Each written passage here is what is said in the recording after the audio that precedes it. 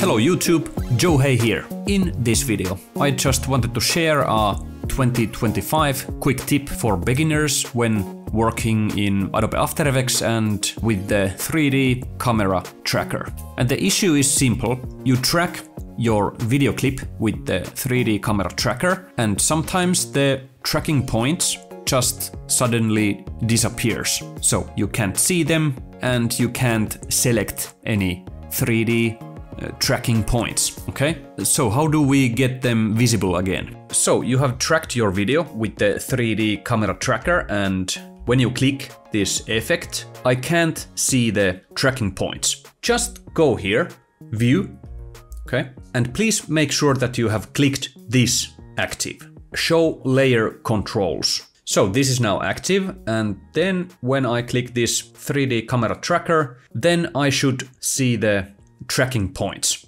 okay? And now I can select these and create, for example, the text and camera and solid and camera and so on. Also, I noticed that if this is not active, like this, and then I click the effect, I can't see the tracking points. But if I click here, the toggle mask and shape path visibility button, let's click this active, and then when I click the effect, after that I can also see these tracking points. And the show layer controls option here is automatically active now. So then you should see the tracking points again. Also, some details. If you go here, view options, click that, and you see this option panel.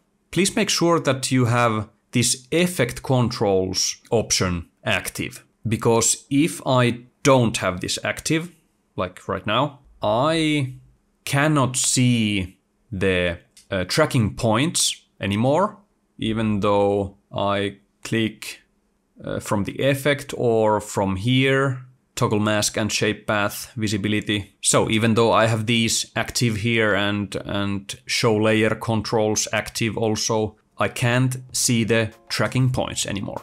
Okay, so that's why please make sure that you have this option active.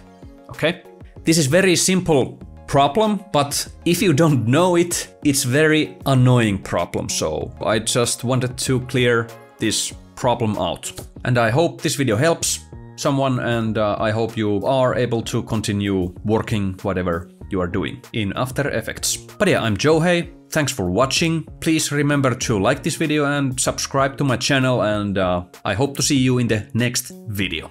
Be epic.